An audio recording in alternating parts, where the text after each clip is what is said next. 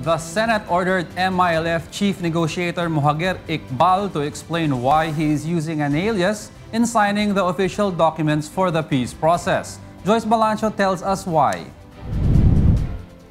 As the Senate BBL hearing continues today, the discussion focused on MILF Chief Negotiator Mohagher Iqbal's use of an alias in signing the draft of the peace process. According to Senator Ferdinand Marcos Jr., a person loses trust when he does not know the true identity of a negotiator he is dealing with.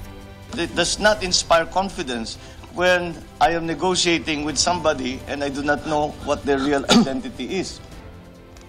The use of a nom de guerre is normal in a revolutionary organization. I request this honorable body not to compel me to disclose my identity. But I still meet halfway.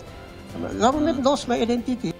Secretary Teresita Deles and Professor Coronel Ferrer said that the government knows the real name of Iqbal. I know the name, but I do not. When you say, do you know to your personal knowledge, Your Honor, I do not have that document, but with government does have it. Kailan niyo nalaman yung totoong pangalan niya? When I was doing my research on the armed conflicts in the Philippines way back in the 1990s, Your Honor. So what is his real name? That matter, sir, Your Honor, I think there are privacy and security issues involved here. Senator Francis Escudero, on the other hand, believes that Iqbal should use his real name to know if he is paying taxes and has bank accounts. The senator also asked if the AFP Chief of Staff knew the real name of Iqbal.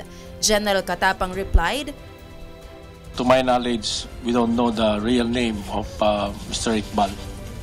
It was also discovered in the hearing that Iqbal is receiving compensation from the government as chairman of the Bangsamoro Transition Commission using his alias. Almost 100% of the members of the MILF are not using their real names. As for Senator Drilon, Iqbal's use of a nom de guerre in signing the peace agreement does not violate any law. In fact, even some senators are using aliases in signing official documents, committee reports, and bills.